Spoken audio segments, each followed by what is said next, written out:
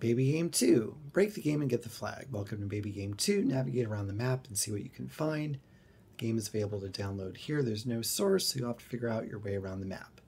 You can connect on port 55826. Use WASD to move around. There may be secret commands. Now, I hope you've watched the babygame01 video because that's going to be really helpful here with babygame2. I've loaded this program into Ghidra, and we have here in the move player method the same thing we have before. So typing L is going to allow me to change my player character to be something else.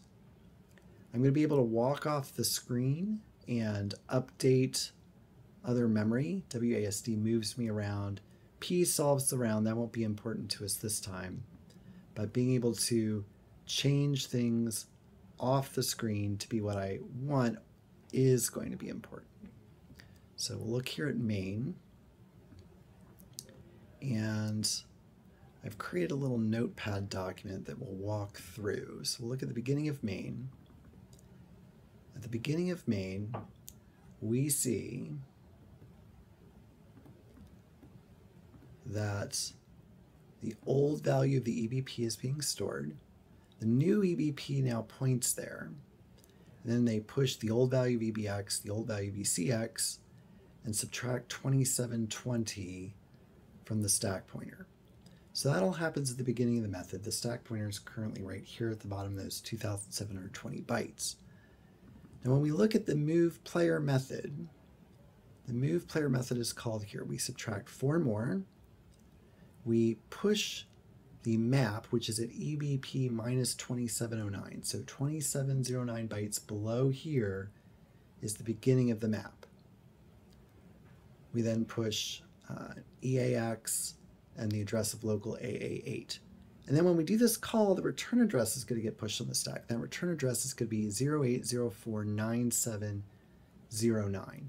That return address will be, remember we were at 2709 from here, so we have 12 for these 3 things, 11 to get us to the bottom of the 2720, and then 1, 2, 3, 4 more to get to that first byte of the return address. So you add all that up, and that should say 39 bytes, I think, if I add properly. All right, so 16 plus 11 is 27 plus 12 is 39. So we need 39 bytes before the beginning of the array. So 39 bytes before the beginning of the array. Oops. We're going to go into the Webcell.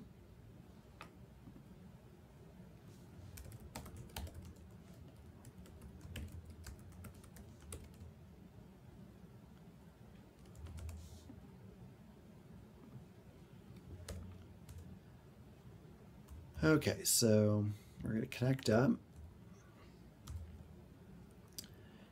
To go 39 spots before, we do W, W, W, W, A. So now we're at the beginning.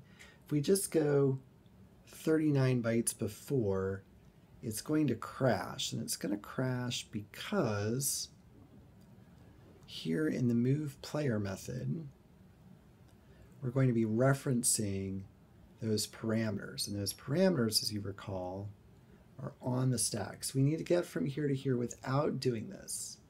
So I'm going to jump an additional time. So I'm going to step up again. That puts me 90 more bytes up. Now I'm going to go backwards 39. So 1, 2, 3, 4, 5, 6, 7, 8, 9, 10, 11, 12, 13, 14, 15, 16, 17, 18, 19, 20, 21, 22, 23, 24, 25, 26, 27, 28, 29, 30, 31, 34, 35, 36, 37, 38, 39. And then we'll step, we need to change our character, right? I forgot about that. So we want to go to win. If we go to win, win has this nice little knob thing, and we can land anywhere we want in here.